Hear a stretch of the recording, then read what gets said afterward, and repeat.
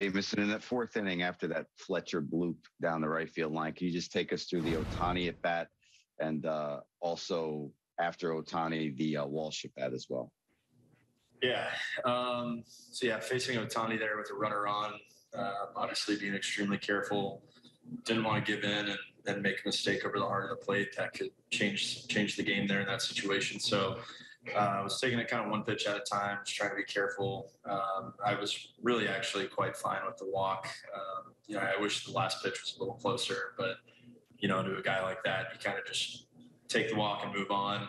To Walsh, I had him in a good count. I threw a good curveball the pitch before that I was hoping to get a swing and miss on.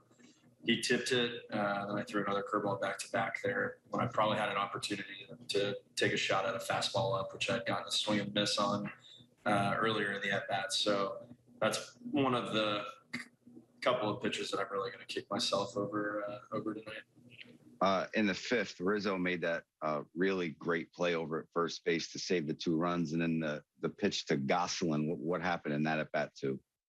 Yeah, kind of a wonky start to that inning. Made a couple of decent pitches. They got runners on, and then we were tiptoeing our way around the inning. We were really close to being out of it. Made a good play on the left side of the infield. Good play by Rizzo. We got Gosselin to 2 strikes really quickly. It was just a fastball. After he put together a good at-bat, fouled off a couple of good curveballs that I executed pretty well.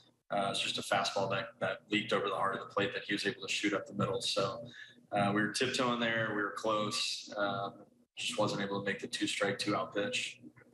This has been a tremendous season for you coming back from your second Tommy John surgery. This is the most starts you've made since 2018. Just how are you feeling at this point in the season? Yeah, I feel really good. The body's holding up. And, that's part of what makes these starts like tonight kind of frustrating, just because the body, the delivery, the arm, everything feels so good. It'd almost be easier to say like, I don't feel so good, I'm getting tired, or, I thought my stuff was terrible, but the body feels great. I feel like I'm right there in it. And the elbow's just not even a concern at this point, which is nice. Thanks, Jameson. We can go next to Matthew Robertson.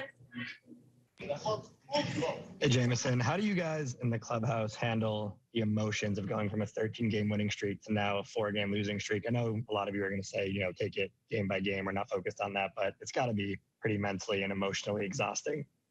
Yeah, we've had to bounce back from a lot this year. So I can tell you winning's a lot more fun than losing. The vibe in the clubhouse is a lot more fun after we win. So, no one's excited, but at the same time, we have an opportunity to come out here and at least salvage a game with Garrett on the mound tomorrow before we head back to New York. So that's kind of all we can think about right now.